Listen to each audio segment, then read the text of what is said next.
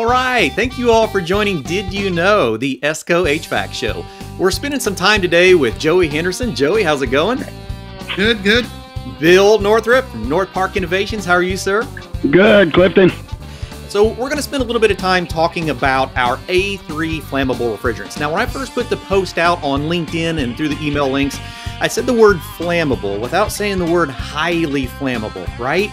Because if you think back about technicians, especially us refrigeration technicians, just a few years ago, we would look at refrigerants as they were either flammable or they were non-flammable. And that's really never actually been the case. Almost all of our refrigerants have had some type of a flammability depending on how their concentrations were in the mixtures with oxygen and the ignition source around them. So that is all really starting to develop around us.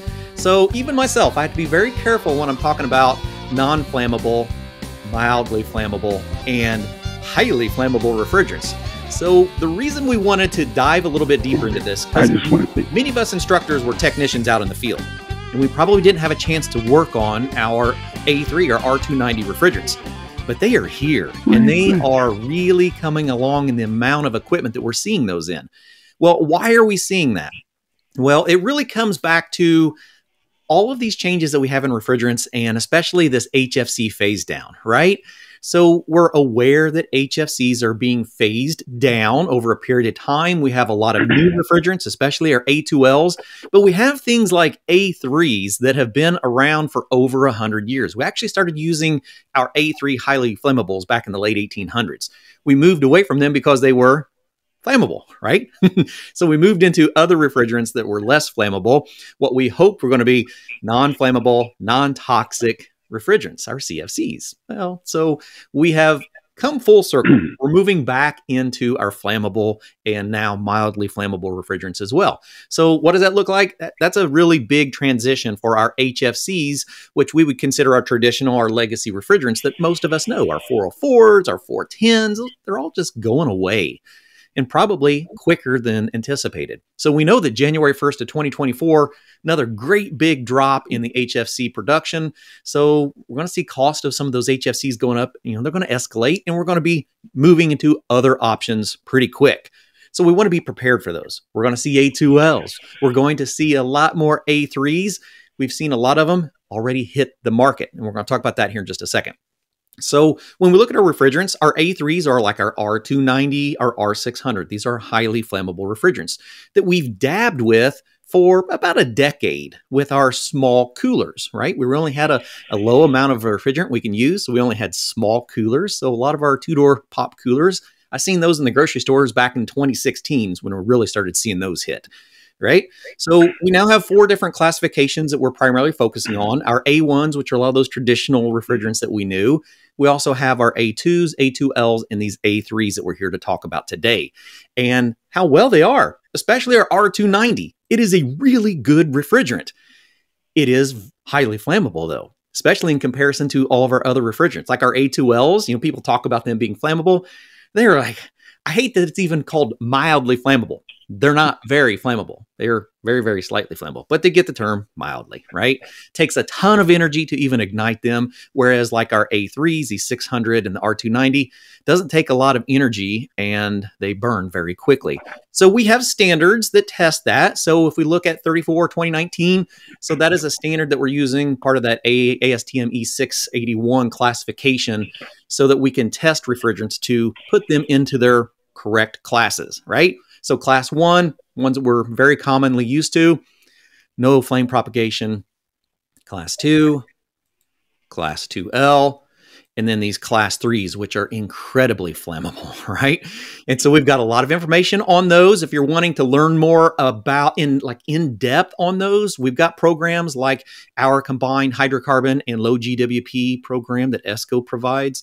So I'll leave this in here. So if you want to QR any codes for that to be able to come back to those resources, and even the instructor resources for training on these, especially the low GWP. It's like a 204 slide presentation you can use in your classrooms. It's got a lot of resources on it.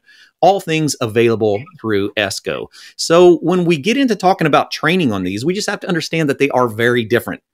A lot of changes versus our A1s and our A2Ls, okay? So what are we going to do? Well, we're going to see new markings on our equipment, right? We're going to start seeing a lot more of these flammable markings, even on the A2L stuff. We're going to see flammable markings. So next time you go to a Costco, just walk back to the part where they have all the window air conditioners. You'll see that almost everything in there is already R32 with these labels. I went a couple weeks ago, shot a bunch of photos. So be aware, we're going to see a lot more labels. We're going to see markings on our pieces of equipment. We're going to see a variety of oils that could possibly be used. You know, our HCs are good with mineral oil. They're good with alkyl benzene, good with POE oil. We're not seeing that registered with our PVE oils, though, but we do use the POE. And there's concentration limits that we'll see on some of our new decals too, especially for equipment used indoors, and a lot of specialty tools, right? We're talking highly flammable refrigerants. A lot of our existing tools are not going to be utilized with this. And Joey, you're telling me a little bit about even on the recovery side that we're looking at the recovery cylinders very differently than we have with our traditional refrigerants. Yeah, that's right. We know that's 80% by volume. And right now, of course, in the small systems, we don't have to recover these at all, right? No, absolutely not yet. You can let it go. Yes. But I'm thinking that when we get into down the road, you've got apartment complexes, you've got multiple property owners that can reuse that refrigerant in other systems. Yes. That's when they might want to recover it and hold it and use it somewhere else. Well, if you look at the specific volume of R290, you can only put a little over 10 pounds of R290 in a 30-pound cylinder, and that is 80% full by volume. Right. So it's not by weight, it's by volume. By volume. So, those are something that we're going to have to get used to. And, they'll probably be just a cookie cutter chart for it. But Exactly. But basically, yeah, you can't put any more than 10 pounds as opposed to 410A. You can get up there in the 25, 26 pound range. Exactly. So, we're going to have some things that are going to change. I've already seen some A3 rated recovery units, though we're not recommending for recovery of A3s unless it's in a vacuumed canister and we're pulling directly from the unit into the canister. So there's more specifications out there on that through the hydrocarbon training program. And you always want to stay up to date with where the industry is heading in this direction, right? So the AHRI Flammable Refrigerants Research Initiative keeps us up to date on all of these different refrigerants and the applications that they have. So if you need a quick link to get over to that, I'm going to throw this in as well. So that'll get you over to the AHR Flammable Refrigerants Research Initiative. Very good resource. That's where a lot of the content from ESCO comes from, making sure that it is up to current standards. So when we talk about the equipment that is already utilizing 290, there's a lot of products out there that people aren't aware. We started using like the little two-door pop coolers in the checkout lanes at your grocery stores and at the gas stations. Like I said, we've been doing those since I seen my first ones in 2016, and I know that they were out before then because True was one of the first ones to come out, and they had the first training program on these R290 systems. But now we're seeing higher levels of refrigerant being able to be used, and I just talked to Lear last week, and Lear has now converted over their ice chests. So those ice chests we're used to seeing sitting outside the grocery stores and convenience markets, right? Those are all going to R290 as well. And we've seen ice machines. So a lot of our commercial ice machines, I've seen Manitowoc already using R290 in their ice machines, and a lot of our, packaged and refrigerant, cases that we see. So R290 is here to stay. So we have to be prepared to work on those. And as instructors, we have to make sure that we can discuss the similarities and differences with refrigerants that we hopefully are already very comfortable with. Now, the thing that is really interesting about this, and we'll kind of dive into this on one of our new trainers from Northpark here in a second as well, a lot of places around the world are already implementing R290 into comfort cooling systems. So when I put that post, I put refrigeration and air conditioning. Boy, I got some, hey, wait a minute, what are you talking about R290 and air conditioning? Well, we're not talking about split systems, but we are talking about self-contained water to air. So basically little chillers, little hot water or cool water units that can sit outside, where we can condition water or glycol outside in a packaged unit sitting outside of the home that can be utilized for bringing in our cool or warm water. We see them for swimming pool applications already. So here in the United States, we've not adopted these into code, but it is definitely on the radar. So even this year, so this March over at the ISH trade show in Germany, almost every manufacturer was releasing their R290 heat pump systems for residential style applications. Yeah. So, man, the world is changing. our industry is evolving. We just need to be ahead of it and not behind it so that we can break those stigmas when we see them. Can it be a water source heat pump as well? Yeah, Christian, that's exactly what we're talking about. So at the AHR Expo in Atlanta here this year, we seen our water source heat pumps that were utilizing A2L refrigerants like R32 are already out there. US markets ready to deploy. We just have to transition our thought process a little bit, right? Instead of running the refrigerant into the home, maybe we're just going to leave the refrigerant outside and we're going to let the equipment outside do some work for us. So yeah, we're going to see a variety of things. We're here as our community. You know, I keep talking about the village of HVAC, and I've been told here recently, the village has grown to the point now where we're just a community. So we're all here to teach you about the things that are coming and to help keep you prepared. Another great reference is to constantly stay up with the SNAP approvals, right? So there's a proposed SNAP Rule 26, which we have a summary of it put together by our very own Jason Abzut, that talks about these newer levels of refrigerant. We're talking in some applications 500 grams. And a lot of us in the field, we know pounds and ounces, right? We don't always think about the gram size. So what is that?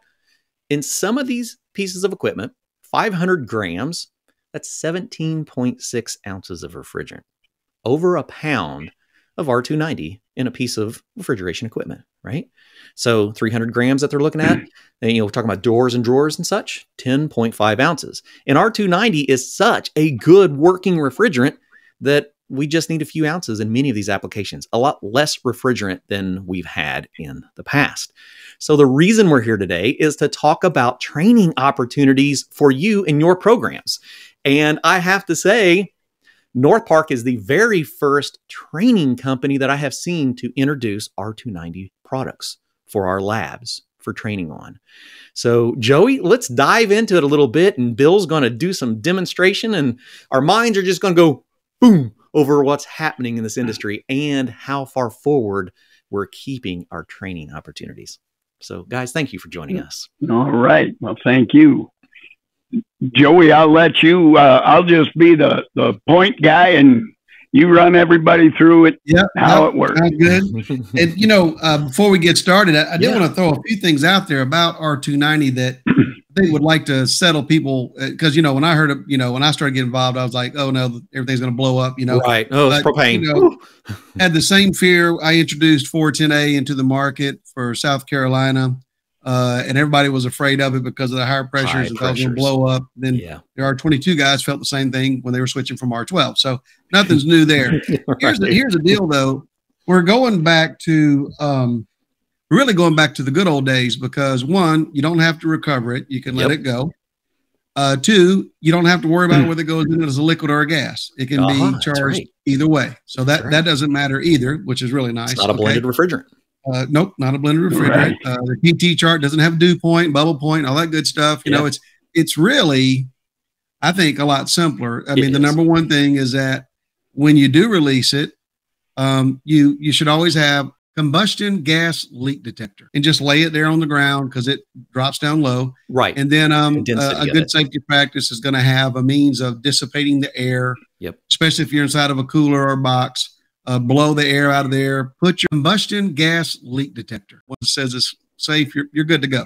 So really, that's about the only thing. And other than that, I mean, we're in good shape. I've seen some videos where guys didn't do that. And of course, we know the result. Sure, absolutely. Also, it is propane, but it is not the same propane that you put in your grill. Such a good point to bring up. Right. It is, but it's 90+% pure propane. But what's in your grill is 80% propane, and the rest is stuff to make it smell and all kinds of good extra stuff, right? Yeah. There is no odorant for R290, so you will not smell it like your propane. So just keep that in mind. Be aware. Right. Yeah. So, okay. Now, with that said, let's take a look at this training system. This is the new training unit for R290. So, Bill, you want to step over there for us and sure. Can you bring us a little close to it? You know what? I'm going to do it. You just the beauty of me. How do you like that, guys? That looks good. We aim her down just a little bit. All right, hang on there. I'm going to have to spin it. And those of you familiar with our training units, there's a variety of these tabletop units that Northpark has already been introducing. And that's what caught my attention. We're not talking about a large cooler that has very specific requirements on where we can put it. We're talking about a nice tabletop trainer where we can teach the fundamentals of refrigeration. And now we can teach how it applies into flammable refrigerants like R290. Now, what I must say here, this one was our original one we built, and we don't have the red markings on the line sets to indicate that. But that's the only difference. We didn't put it on yet. It'll be red sleeves on the line set. Exactly, which is the red markings that we'll see. So in our training materials, if you're not familiar in the training, all of our flammable refrigerants will be identified with red color markings. It's all part of that instructional material. Said if you're looking for that, I got another resource we can bring. We've even got the e-learning module on talking about these low GWP refrigerants and how they fall into the different classes and all of the requirements and specifications. So there's a lot of quality information to prepare you for teaching your students flammable refrigerants. Right. Bill, so this is iConnect training, and everybody, if you hadn't seen it, just go to iConnecttraining.com and you can see all the different options and videos out there for it. And this one, Bill, this is the TU. This is the 806. 806. TU 806. Yeah, and go ahead. It has, it's got a standard tin can compressor here. We are coming out with one that has a variable frequency, so we'll be able to show both of those. Also, we have an EEV. This one has an EEV as opposed to a TXV. Okay. So those are some of the features. Of course, you can adjust the fan speeds, coil fan speeds, and our signature sight glasses here. Yeah. So you can really see. I don't know if you can see. Here you got vapor, and here it's taking the trip to a liquid, right? So that's the unique thing about it. So you can really see the phase change. Yes, absolutely. That's what we're talking about here with R290 is, breaking these stigmas that, yes, it is a flammable refrigerant, but it's a refrigerant. We talked about this earlier, Joey. When you learn the fundamentals of refrigeration, does it really matter what refrigerant is in it if we're following the proper safety practices? Right. I mean, that's the thing, is that I think this training unit will show people that you got the same saturation temperatures in the evaporator and in the condenser, depending on the application. So, we're still going to run this like an air conditioner. So we're still going to have around a 40 to 45 degree saturation temperature on the vap coil. Yep. And then you're going to have, 100, 110 degree condensing temperature on the condenser. And that's all we're trying to maintain, whether it's, R290 or 410A or 32 or 454B, it doesn't matter. So that really, if you follow those rules, you'll be able to follow any refrigerant in the system.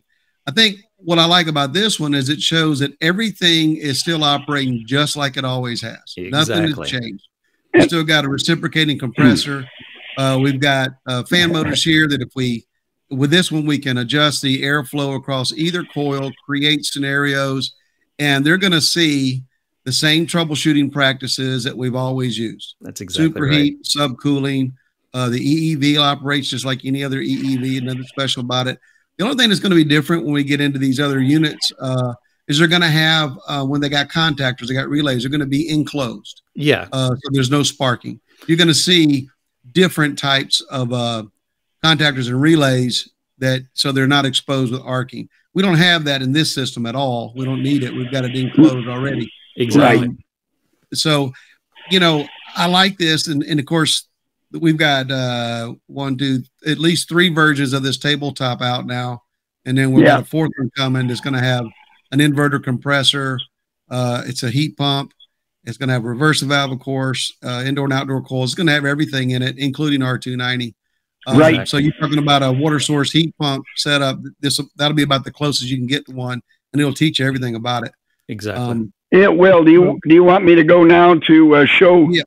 So you can look at some of the temps and everything. Tell me here. I've got to put this up.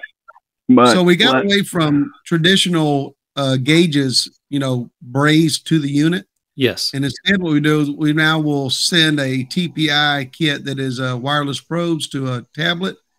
And what we got up on the screen there is Bill is just wirelessly casting. Here we go, guys. From the tablet to the TV. Sure. And he has mapped all the probes to the tablet within seconds. So in the classroom, now we have the opportunity to have. Are you there?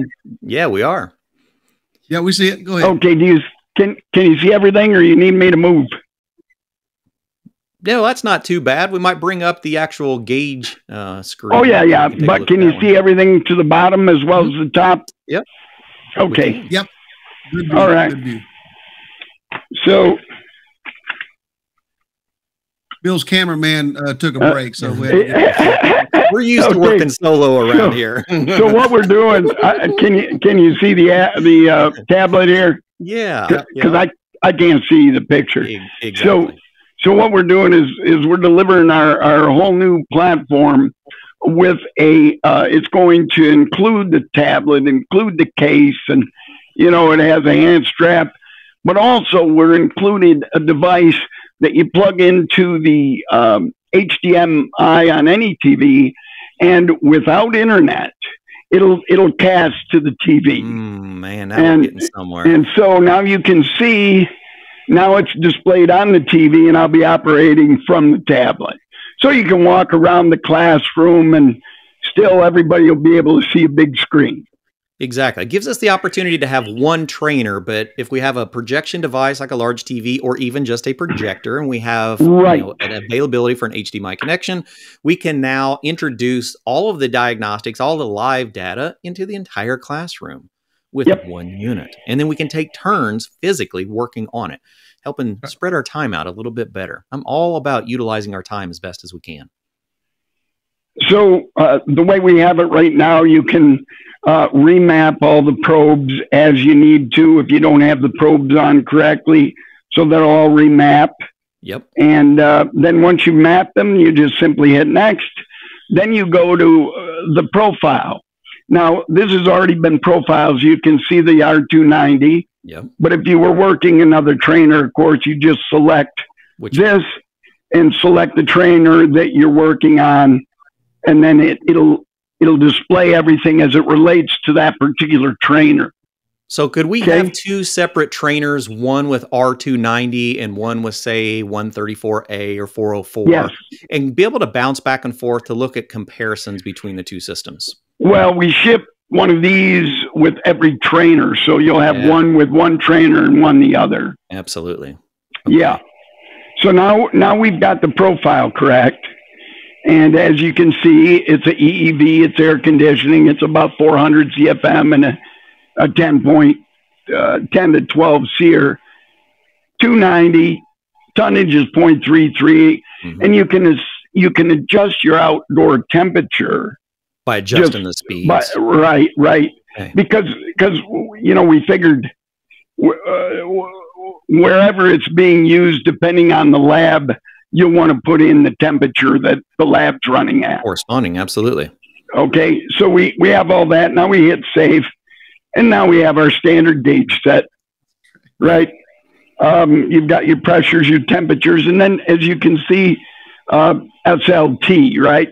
If you can see the bottom SLT, there's a little blue dot. You touch the blue dot, and it tells people what's definition. SLT. Yeah, exactly. Definition. Joey came up with that. Oh, look at that! I should have guessed. Look at that. He's a tech at heart, boy. He's got our back for sure. He's got it, man. So that gives you an indication of standard gauge set. We wanted to keep it really simple. Yes. And of course, we worked so that it would be simple. And again, Joey helped us a lot with that. Now you change, and of course, now you go to your airflow measurements and your psychometrics. And that's the other screen we have. So by using the variable speed motors, we can actually duplicate scenarios on our trainer. Say a dirty condenser. We can adjust our airflows and be able to see what it actually looks like. I got to say this, that in the past, we would stick paper against. I'll say I don't have to bring cardboard with me. Cardboard. I mean, I did everything possible to simulate it. And now you just take the dial and you just turn the air down and turn it back up, and you can. Yeah, and I just did. It's great. Oh yeah, there we now. Kind of hard to see from this distance, but sure. Hey, Bill, throw back up the gauges again. Yep. And then we can see it starting to change. See, I just adjusted the evaporator fan speed, right? Wow. So, and then you can play with it. And then again, now I'm going to go ahead and put it full back up. And you'll see the pressure changes. Now, kill the condenser airflow, Bill. Okay. And while we're doing that, we'd love to know where everyone's chiming in from. Hop over there in the chat message, whether you're on LinkedIn, YouTube, Facebook, Twitter, Instagram. Let us know where you're chiming in from. We're always curious where everybody's joining. And if you have any questions about our R290 training, because it is a change from a lot of the traditional refrigerants that we work with. Back on. don't want to get overpressure and go out by overpressure. I want to kill our baby, No, not this week. So there you go. Yeah. And you know what I love about this? We worked so hard to make sure you didn't have to drill down 5, 6, 8, 10 different menus to get what you wanted. So it's only 4 buttons that you push, and every profile is already ready to go. It's already set. The tablet is already set with the app. It's not something you get from the store. It's our app we built in-house. But it all comes preset. So you don't have to get on the internet, download, set an account, nothing like that. Right. You don't have it on and hit just connect, turn it on. Boom. It's and off you go. Easy peasy. Which I think is going to be very important when we start talking about our new refrigerants. We don't want to overcomplicate things. I mean, yes, we want to make sure we're understanding the fundamentals in our classrooms. We want to make sure that we're diving deep into how things operate. But when we start talking about new refrigerants, it's very important to be able to monitor and explain easily so that we can learn about these differences, because we're really not talking about a lot of differences as far as functionality. It very much comes back into our fundamentals of installation and best practices, right? If we're already comfortable with the proper best practices and they didn't get diluted while we're out in the field and in our career, it lays true to when we're working on even things like highly flammable refrigerants. Can you give us some recommendations when we're talking about working on these pieces of equipment, Joey? Well, yes. First of all, just and let me point this out for you too. Look at those pressures versus temperatures. They're not that far off from R22. I was just looking at that. It looks very familiar to me. Yeah, exactly. I mean, we're a little lower than usual, but not much. And look at our saturation, 41, 42, 114 on head. So that's to me, that's a great, we don't have to really learn too much different. Yeah, but as far as on the practices side, number one, you're going to have as a standard new tool is combustion gas leak detector. It's just going to be as soon as you get in, and guess what? A leak search is going to be a lot easier too, because yes, it will. Yes. And if you're worried about it, well, if I got a whole lot, it's going to be messed up. Well, remember, we're not putting a whole lot in the system anymore, so it's not like an £8 charge. This whole notion of fear of R290 when everybody has 25 pounds on their porch of propane. So when you think about it. How much A3 are you sitting on in your work van on a fuel tank? Let me walk out into my back deck and I got a whole bunch of propane out there. Exactly. Right. Yeah.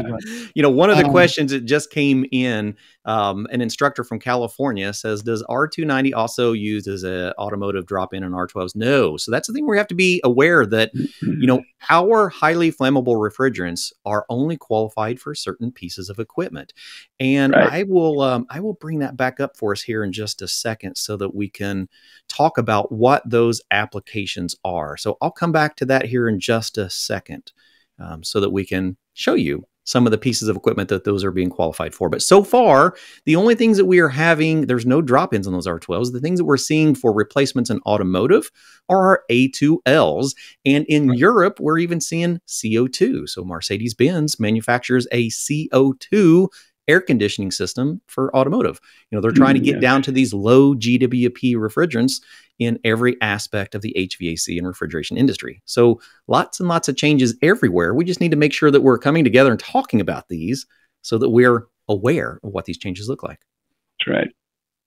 The other thing that we mentioned too earlier, just to repeat it, is that be sure you know how much refrigerant you can recover back in a cylinder if you're starting to collect it, you know, for multiple properties of a same owner, which you can do.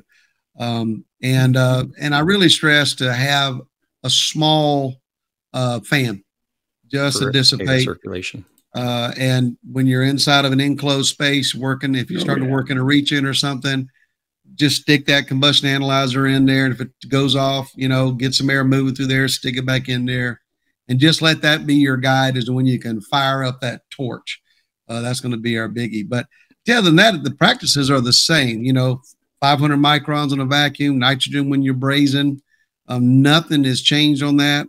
POE oil, like I said, you don't have to go in as a liquid or a gas specifically, although if it's in a vacuum, you can. You just go in as liquid, it's a lot faster, you know. Sure. But you can adjust the charge with gas, not a problem at all. So it really is going back a lot like R22, except we don't have to. And then we go back before 1991, we didn't have to recover anything. I can't tell you how many thousands of pounds of R22 I let out of a chiller. Oh my. Yeah, before the days it was required. So one of the questions that just came up was about the R290 and the applications in R290. So this is part of our SNAP 26 rule summary, which is what we're wanting everyone to pay attention to. So if we go to EPA and then we go into the SNAP policies, we're very specific on the refrigerants and what they are allowed to be used in, because they will not be allowed to be used in anything other than what the EPA mandates as acceptable for those particular uses. So we're going to see R290 in a lot of our, you know, packaged refrigeration systems under 500 grams. And then down the road, who knows what else we're going to see. But for the moment, that is what we're looking at as our potential use of our 300 gram limits and 500 gram limits based on the type of equipment. So find that in our SNAP policies from the EPA. All right. So tell me more about this little trainer. So I love the ability to be able to show on screen what we're working with. I love the ability that we can manipulate things on the system, having one unit to do that with. Did you find any major differences in construction as you're designing our R290 trainer? Not really at all. Yeah. No, it's very similar. It's very similar to, you know, 134. Yeah. And the heat transfer rate of R290 is extremely high. So, you know, the efficiency of a refrigerant is incredibly good. Yeah. As you pointed out, it does take less gas, right? Yes. Refrigerant. Yep. And, you know, that also to point out, too, that the reason, you know, back to our EPA and training and 608 training, you know, the whole reason why they're going to these A3s and A2Ls, but A3s in particular, is the, you know, at first our concern was, no ozone depletion rate. So 410A knocked that out of the park, no problem. There goes our ODP, right? And then ODP, no sweat, you know, and we didn't even know what GWP was. So wasn't even focusing on that. What are they focusing on? So then all of a sudden they started talking about GWP, and all of a sudden, you know, 410A is running down the back alley. And so the R290 has almost zero. I think it is zero ozone depletion, and it's I think the lowest of GWP. Well, let's go back and look at there, right? Yeah, let me back up real quick, and we'll talk about actual GWPs that we have of refrigerants that we know. I think 290 is 3, and 600 is less than 1. Okay, let me get. If I pass that quiz. All right. So here's the reason that we've done this. You're right. Back in the 1990s, when we were looking at how our world was changing, what did we talk about? we talked about the hole in the ozone layer, right? You know, I can remember being a student in elementary and we were talking about the hole in the ozone layer and how we were going to, as a world, change this new issue with our planet. So we focused on ways of doing that. We reduced emissions in internal combustion engines. That's when we came along with catalytic converters and new ways of mixing our fuels. Remember, we didn't completely reinvent the internal combustion engine. We made it more efficient, right? And we made it less polluting. Right. So when we move into technologies in HVAC, we started looking at refrigerants and we moved away from our ODP refrigerants and we started moving into replacement refrigerants. The thing we didn't pay attention, you're exactly right, Joey. We didn't pay attention to this one simple fact. If you look at that global warming potential on the very top, R22 had a global warming potential 1,810. When we went to R410A, we actually went up in our global warming potential up to 2,088. It just wasn't the most important thing. We were getting rid of the hole in the ozone. That was the important thing, right? That was the mission that we were after. And NASA will prove and show to you that if you go to nasa.org, you'll actually find, daily live ozone records, and they'll show the depletion of the ozone layer. And we've been very successful at reducing the ozone depletion that we had, right? But then we started noticing these other things like global warming and these changes in our world environments. And we started re-looking at things and we started focusing on the heavy hitters, like these 2,088 GWP of R410A and the 3,920 of R404A. That's why when we talk about these refrigerants like R290 and even our HFOs, like these 1234YFs and ZEs, these new refrigerants that have very low global warming potentials, but they are a little different than things that we're used to in the past, right? When we talk about refrigerants that are flammable, are highly flammable, and refrigerants that are mildly flammable, we just have to know the best practices. Because when it comes down to it, and we take a look at this marvelous trainer that you have, is it really any different than pieces of equipment that we're already accustomed to? No. Not significantly. I mean, what are we trying to do with our spark-resistant components? We just don't want to light it if it has a leak, right? So we seal our components in our motors and in our controls and if we have contactors, are just put into sealed compartments so we don't have the potential for ignition. All makes sense to me. We're changing the refrigerant with a better refrigerant, and we're just making our system more efficient with less emissions, right? That's all we're doing. I was looking up trying to find out there's a maximum number for that GWP that they want to see. Yeah, and it depends on where you're at, where they're falling in that 750 or the 500. We're going to see areas that are pushing for lower GWP allowances than even what the federal level are, and they're allowed to do that by states. So we will see, we will potentially see many of our HFC refrigerants like 410A and 404 going away much quicker than even anticipated. So we must get comfortable with A3 refrigerants and our new A2L generations of refrigerants. And even those are not new, right? What's R410A? It's an A2L called R32 mixed with a flame reducing refrigerant called R125. We put half and half and we end up with R410A, right? And A1. So A2L refrigerants have been around a long time, just like our A3 friends that we have right here. Right, exactly.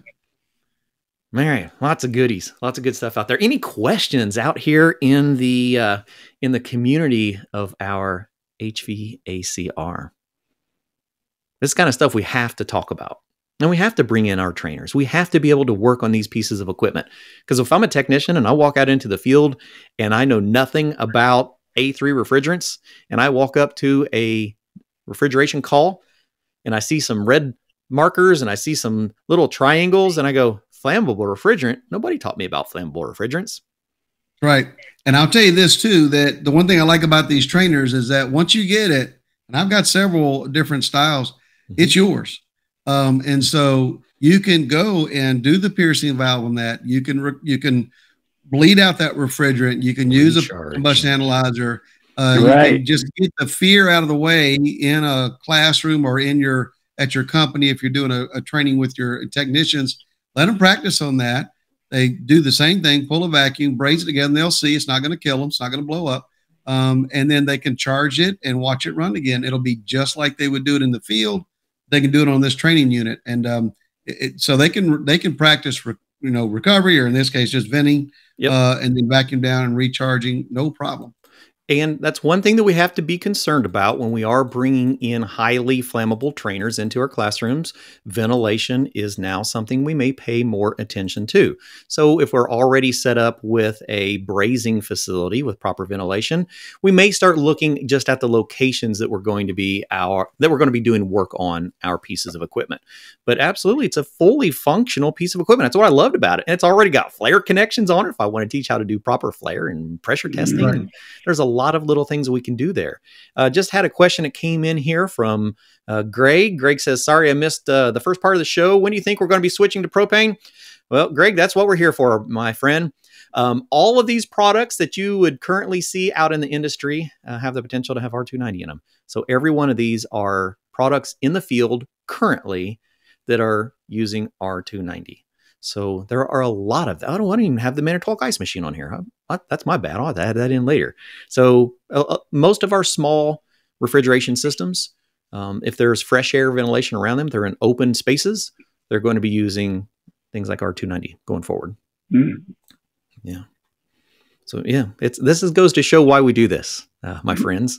We talk about these things because they're already here. Like I said, 2016, I encountered my very first R290 cooler in the field by accident. I was doing some PMs at a grocery store that I was working at the time. So I was a mobile engineer at Meyer grocery stores for about 5 years. And when I first got there, I was doing some PMs on some freshly remodeled grocery stores, and went through and I was checking out some pieces of equipment and went, R290? I'm not familiar with R290. And of course, my phone wasn't that smart at the time yet. So I had to go back to my computer and go, R290? What's R290? Propane? Wait a minute. I got propane in my checkout lanes? So yeah, it's been around for a while. Now that you mentioned it, Clifton, I do remember this had to be probably 10 years ago when there was a publicized drop-in for 22, and it was propane based. Oh yeah, I know where you're going. And the problem is the reason it didn't take off, everybody was scared of it. They didn't know, and this was just partial propane based. Right, just they were trying to match. As you can see, I remember when I was involved with when 410A before it came out. So I was the tech rep for Carrier, and we were first promoting Puron. When I was going through the training for it, of course, I didn't know anything about it. I was 410A certified in 1997, I think it was. Early. Didn't see a unit till 99, but they said that at that time, propane was on the table to replace R22.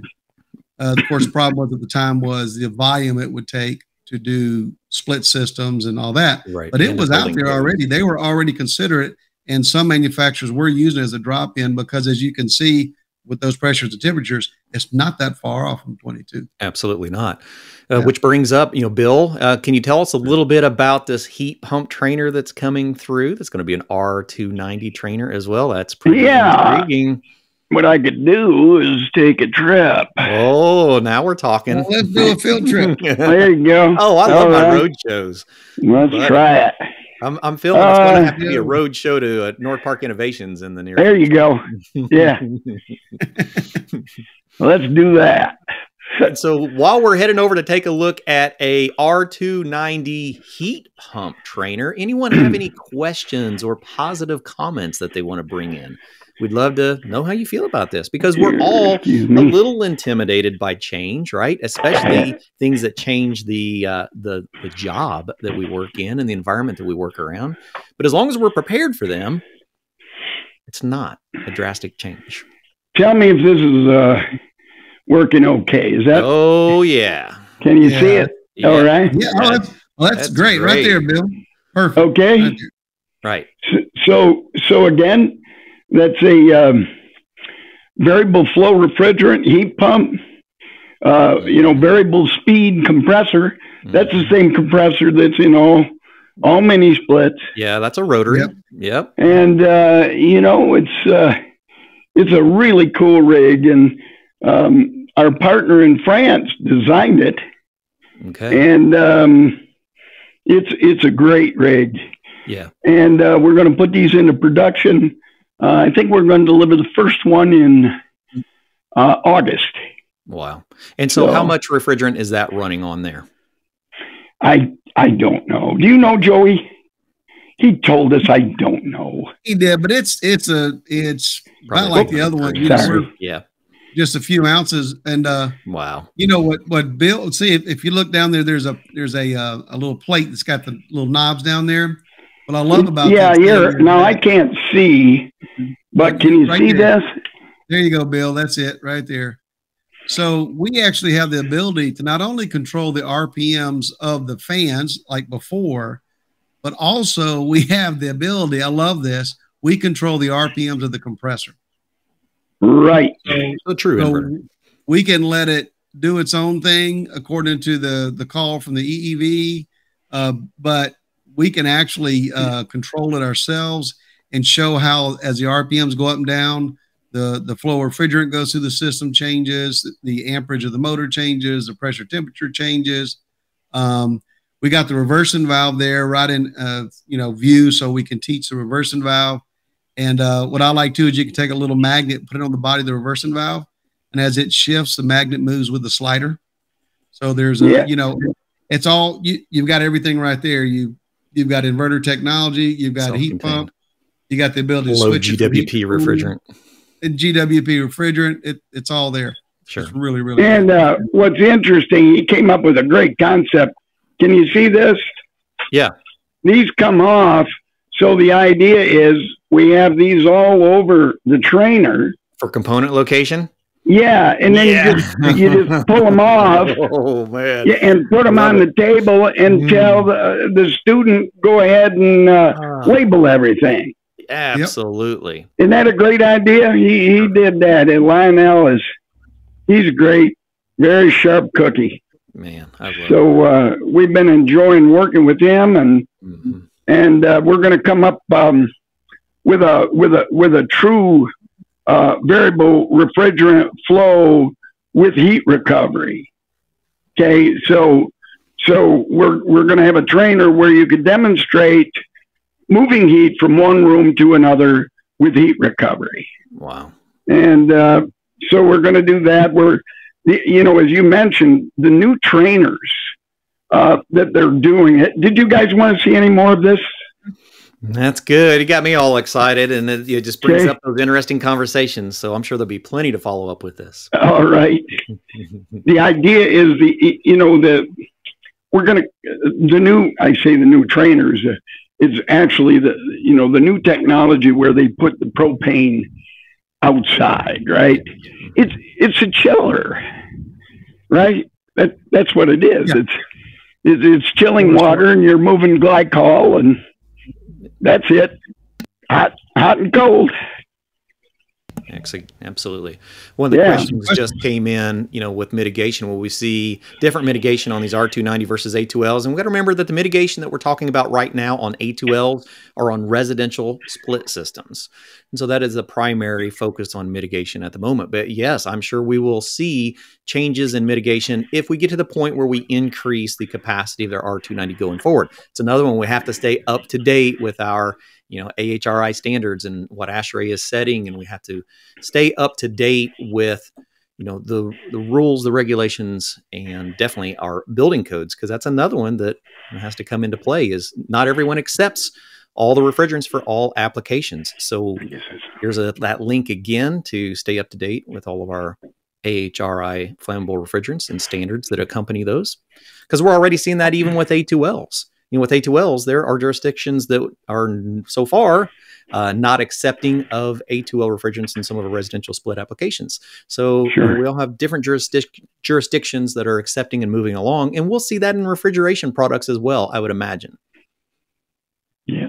You got a LinkedIn user question there we missed. Oh, yeah, that is an interesting one. So does this mean that it is less carbon as per SC standard propane? So yeah, we talk about being a purified propane, and that's one I'll have to bring a manufacturer in, because honestly, I have not spent any time on the manufacturing side of our R290 to see if it is synthetically based or if it is petroleum derivative. Well, I assume petroleum derivative, but I couldn't vouch for that. I won't say this 100% certainty, but I did speak to the Kenmore engineer about it. and I believe it is petroleum based. It's called the term I've heard was lab grade propane. Yeah, it's got to be, right. Yeah. I mean, otherwise it wouldn't be cost effective. Right. I wouldn't think, and I guess I don't know enough. Here's another one that came in. So what's the performance of R290 refrigerant in high, medium, and low temperature applications? Well, we can see where they are so far going into. So if I may pull that back up real quick, that is actually in the current SNAP 26 rule where those could be applied to. I don't know if I can enlarge that. So if we look at right now currently, so we have R290. Now, this is the proposed rule that is out right now. So currently, we're looking at R290 in retail food refrigeration, new equipment only, refrigerated food processing and dispensing equipment. And we're also seeing it in commercial ice machines, new only, that are self-contained. And we're seeing it in retail food refrigeration, new only, that are stand-alone units. So that's the importance of following SNAP, is that we can verify and validate where the refrigerant applications are going to in the manufacturing facilities. All right, lots of good stuff out there. And the performance factor of it, I think, was he just asking? I'm assuming compared to other refrigerants, R134A. Yeah, performance factor so far as I've seen is excellent. Yes, so, I don't have any stats to be able to show that, Ignacio. I'll keep an eye for that. Keep in touch. If you want to get a hold of me, it's cbeck@escogroup.org. I'd be happy to follow up that conversation. Tell us a little bit about how do we contact you guys when we're looking to learn more about R290 trainers for our classrooms and R290 education and education in general. Go ahead, Joey. As HVAC consulting services, I do a lot of webinars, a lot of on-site training. I do public speaking. And so if you want to get in touch with me, you can just hit me at joeyh.hvac@gmail.com. I'd be glad to start a discussion with you. I've got a website, which is jojohvac.com. And also from there, you can go to my YouTube where I put up videos for people to see, and no charge for those. They're about 10 to 20 minutes long on different topics. So far, I had some good responses on those as well. Awesome. Great. And you can get a hold of us. You can look at all our product line at iConnectTraining.com. And you can get a hold of me anytime at bill@npinnovations.com. So we've got another piece. We just added a line of products called Markcraft. And we have cybersecurity, we have IT, we have green energy, solar, wind, and hydrogen. And frankly, I think that the combination of green energy combined with HVAC makes a whole lot of sense. It's the only way to go. Yeah, we're going to see shifts. Yeah. We've already seen that ourselves. I was just at a Ivy Tech Community Colleges, one of the Ivy Tech Community Colleges here in Indiana, that has an HVAC program, and they also have a emerging technologies program where they have solar, photovoltaic, and they have wind energy. And now we have those two departments going, hey, buddy, we should be working together, because this is really all very much about, the same or similar technologies. Oh, absolutely. It's a beautiful combination, really, because if you're the type of technician that can work on HVAC, number one, you're an electrician. You better be, because a huge bit of this is being an electrician. And a mechanic. And a mechanic. And you're into physics, you're into electrical engine. It's fantastic. Are we really science, math? And so now to take the step to photovoltaics and the combination, because many houses are going to take the trip to have photovoltaic on the roof. Sure, it's already required in some counties in the United States for new constructions. Yeah, makes sense. Yeah, we're already seeing, solar powered AC/DC inverter driven heat pump systems. think about it. Now you're not taking the trip to DC, up to AC, back down to DC, right? Yeah. It'll all go and houses eventually will probably go to DC if you're generating on the roof, right? Mm-hmm. You know, and let me throw this in here before our time's up too. Yeah. I work real close with Bill and Lori at Northpark, and a lot of my time is with them, and they've got a curriculum coming that is really going to be good. It's going to be connected to all the equipment, and we'll start doing curriculum training with those trainers through the web. Nice. Right. And a good deal of it is with ESCO. Exactly. Which is it's why we groom these partnerships. Right. It's a community. We can't do this individually. We all have to come together to, encourage and empower and educate an entire industry. We're not talking about just the new technicians. We're talking about all the technicians in the industry now sitting here on this web going, when's R290 coming? And we go, you're behind the ball, about a decade. Yeah. Well, there's a whole lot of installed base, that is the old school. So you really got to learn old school and the new school. Yeah, absolutely. To be a good technician. 100%. Yeah. All right. One last opportunity for anyone to dive in with questions or comments. We thank you all so much for joining us, and we look forward to seeing these trainers. Are you going to be bringing this one to the 2024 National HVACR Education Conference? Oh, man, we're going to have all kinds of trainers there. That's included. And you'll see the one that I just showed you, the production model. And then by then, I hope to have some interesting I'd like to bring the chiller, the new 290 outside, but we can't have it that much inside on a trainer. Absolutely. But we were thinking maybe we'd have something, we'd use a gas that would be very similar so people could understand the physics of it. Boy, I got an opportunity to talk to you guys about that. All right.